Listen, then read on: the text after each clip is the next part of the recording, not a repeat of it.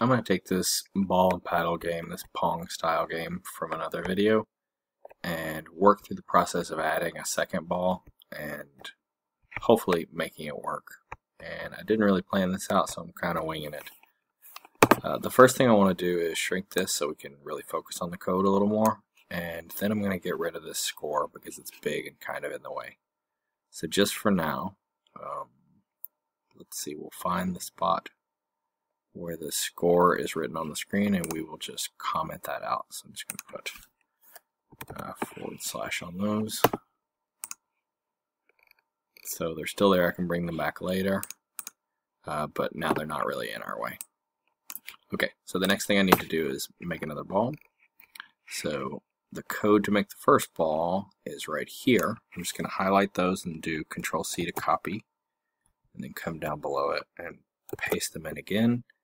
And I'm going to be really creative here and call these ball 2. I want it to be the same size, and for now it's got the same velocity, and we might as well make another animation. So I'm going to duplicate this one and call this ball 2, and maybe just change the color so I can tell which ball is giving me trouble in my troubleshooting. So here's ball 2. It's going to get that color, and now let's see what's happening. Oh, notice that was very odd. I'm only seeing one of them at a time. I don't really know what's going on there. Oh, look, they're in the same location. So because I copied that, they're in the same spot. So I'm going to make this one start in the bottom right-hand corner, and this one start in the top left-hand corner. So it's at 100, 100, roughly here, and the other one's going to start roughly here. And so now you can see that that's working. Okay, now I'm going to make them go in opposite directions. So see how this one is going right? It's x velocity, so it's going right at 5 pixels per second, and its y velocity, it's going down at 5 pixels per second. I'm going to make this other ball go in the opposite direction, so it's going to have negative. So now they should be flying towards each other. Okay, that's cool. So they don't have any interactivity yet. We can do that in just a second. But first, we want to make them bounce the same way. So I'm going to come down here, and ooh, you know what? We need to control their velocity separately.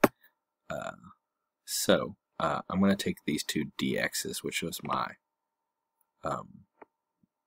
my direction, essentially my velocity for each one. I'm going to copy those and make a duplicate of those as well. So I'll do a dx2. That was my mouse scrolling down the keyboard. And that's for ball 2. We'll do a dy2 for ball 2.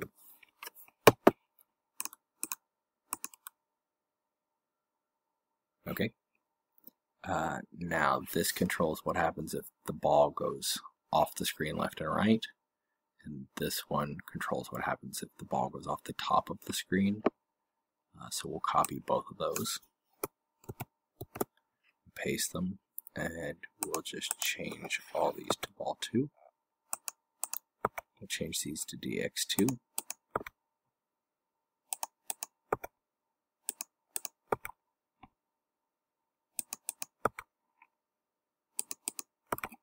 Okay, so now the red ball should be interacting with the corners. Oh, but it's not.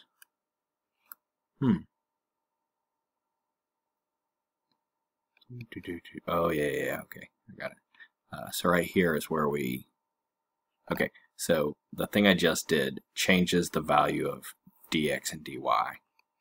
And then down here is where I set the velocity of the ball to that thing. So I need to duplicate and copy these two lines as well. This may not be the most efficient way to do this, but I think it's going to work.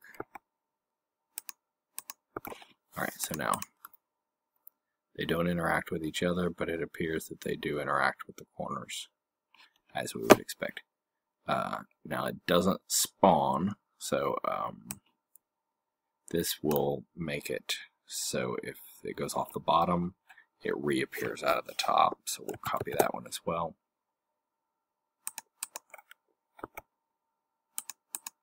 And then what we're going to do in just a little bit is think about, there we go, is to think how it needs to interact with the paddle, and then the last thing we'll do is how it interacts with the other ball, because that's the part I don't really know what I'm going to do. So first, how does it interact with the paddle? That would be here. I'll copy that one and paste it. If ball 2 is touching the paddle, then change the Y velocity. Alright, now I'm going to try to play this, and I'm only really concerned with the red one here. Okay, so that's working. I'm not going to check the score because I took the score off at the very beginning of this. I don't especially care. Okay, yeah, that looks good. So now we need to figure out how to make these balls deal with each other. So my first thought, and I tried this and it didn't work a minute ago, but I'm going to do it here anyway, is somewhere inside this loop, might as well do it at the bottom so I know where I'm at, to just set them to bounce off of each other. So let's do that, and then we'll look at why it doesn't work. So we'll just set ball to bounce off ball 2. Let's try that. So they do bounce off of each other, but not in the way that you want them to. So what's happening there is that code is working, but then you still have all these velocities. That's not going to work. So then I thought we could do an if they're touching. So let's try that out and see what happens. Okay, so if ball 1 is touching ball 2, then we would want to change their velocities so that they go in the other direction. So let's just experiment a little bit.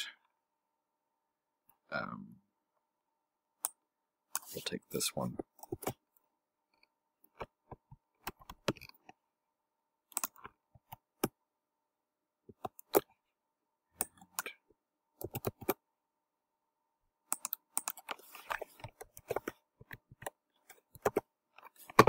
Oh wait, the original ones didn't have a 1 in them.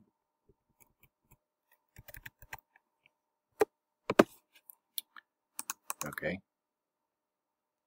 What did I do? We can't figure out what ball. Oh yeah, ball 1 isn't called ball 1, it's just called ball. Sorry about that.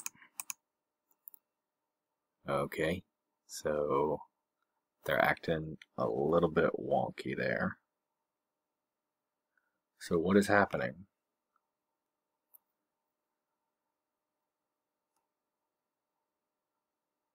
That is weird. Like they just keep, oh, because they're touching. Yeah. Alright, after 8 minutes I've seen the folly of my ways, and I've made a lot of changes, which make me kind of think about starting this video over, but I'm just going to leave it alone. The first thing I want to talk about is that I completely got rid of dx, dy, dx2, and dy2. They're not necessary if you're going to use this method, so I just simplified. So everywhere before that I had dx equals negative dx, I've just simplified, and I'll show you what that looks like now. Instead, I just said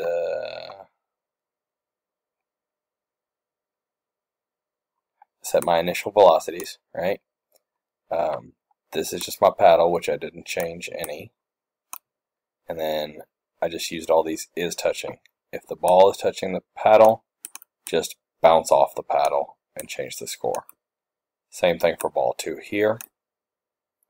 And then I said if the ball goes off the bottom of the screen, just move it back to the top. So that part didn't change, and I add 1 to the score, so that's fine. Now here's the part that's new. Well, I need to explain edge sprites. So I added this element here that says create edge sprites. So what that does is creates an invisible top edge, right edge, bottom edge, and left edge.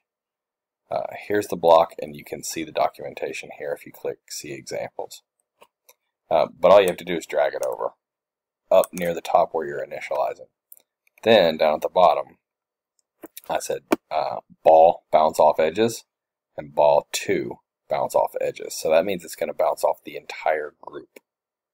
And then I had to do a little experimenting with the balls bouncing off of each other, but it seems like the best method is instead of using bounce off, which makes them have that weird super bounce, I guess, is to just put, say, ball, bounce against ball 2, and then just do it in reverse. Ball 2, bounce against ball. And as you can see over there on the left, let me make this a little bigger, that seems to kind of do what we want. Now I'm glitching. Let's reset. They bounce off each other in a predictable way. They bounce off the paddle without any trouble, and now I'll let them both go by. They're respawning at the top without changing velocity, so I think that's it. The only thing left to think about is how many I could get bouncing on here at one time. So here's 102 of them. That's just something to leave you with. Have fun.